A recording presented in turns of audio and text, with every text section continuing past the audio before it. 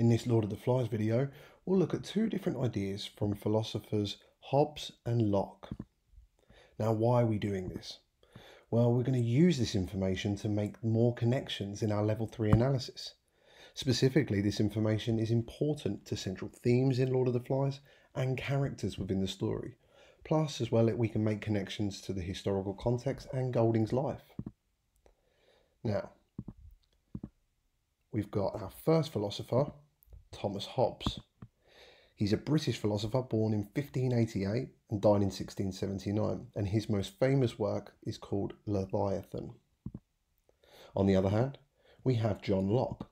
John Locke is also a British philosopher from 1632 until his death in 1704, and his most famous work is Two Treatises on Government. Now, round one.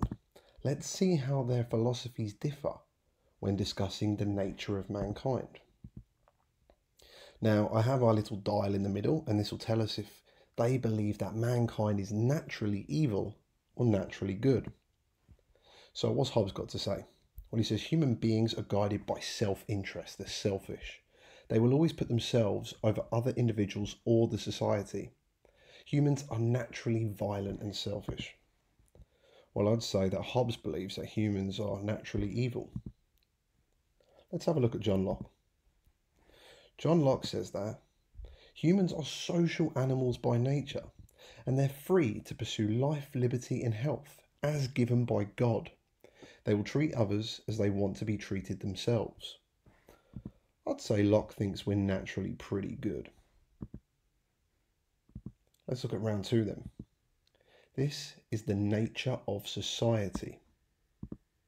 So we'll begin with Hobbes again. Well, Hobbes thinks that there are limited resources in the world and mankind cannot and will not cooperate.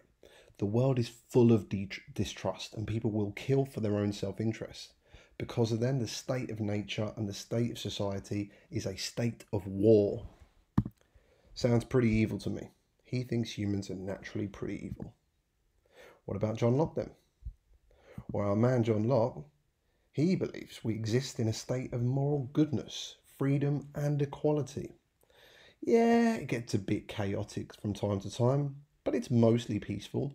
People just want to preserve their natural rights given by God, life, liberty and health. Locke thinks we're naturally pretty good. Let's look at our final round then, round 3. The role of governments.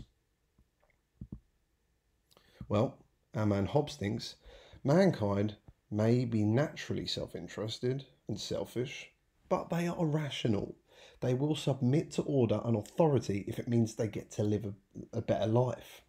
They'll behave because they're selfish and they want to belong to a society. Therefore, Hobbes thinks we need a government to keep us civilized and controlled. Without government, we break into war and violence. But we'll act well if the government says that we can have a better life. He thinks we're naturally evil, but he thinks governments are good. John Locke, on the other hand, has a different outlook when it loads. He thinks that we give up our rights to take our own justice in order to have overwhelming and impartial justice from the government. But our right to liberty, health, life and property is still most important. He thinks we don't need a government. He thinks because we're quite good people, we're mostly peaceful, and it's important that we are self-reliant, we don't actually need a government. We just accept one because they do provide some justice.